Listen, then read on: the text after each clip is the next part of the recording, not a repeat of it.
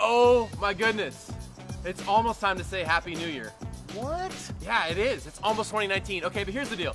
This is the time of year when all the gurus get in front of you and they tell you that it's time to plan your 2019. Plan your vacations, folks. Plan your vacations now. Do it. Okay, so there's some truth to that, okay? But here's the story I want to come up with today. Like, you need to plan a lot more than just your vacations. Like, it's time to actually get serious about your business here in 2019. And some of you even teach courses on planning your vacations and planning your 2019 and don't do it. Don't do it. Ask me how I know. So here's the deal. Like, if you're going to plan your vacation, then you might want to have a plan for work too, so you could pay for your vacation. What? Just an idea. It's just an idea. No. It's just a thought. No way. Yeah. No way. Maybe we could plan to work certain days, and we could actually have a plan for our work, and then when we went to work every single day, we'd already have a plan for what we were going to do that day, and then all we'd be doing for work is following our plan.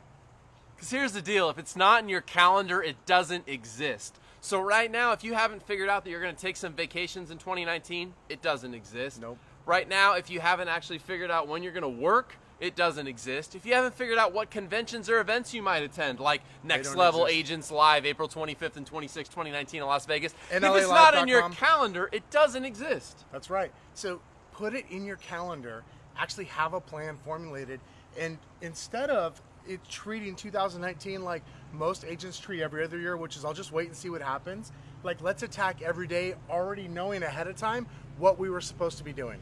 And I got a little pro tip for you. If you're not 100% sure which events you're going to go to or exactly where you're going to travel to, block out the dates anyway. Like, there's no harm of putting in your calendar potential vacation option number 1, week 1, potential vacation option week 2, but at least if it's in your calendar, there's something there to aim at. There's something there to do. You and I have TBD travel written all over our calendar, which means I have no freaking idea what city we're going to go to, but if somebody asks us if we're available to come visit them, or if somebody wants us to teach a class, or if you and I want to go visit and talk more about our brokerage or our team or do a training, we've got those days. We've got those days blocked. Yep.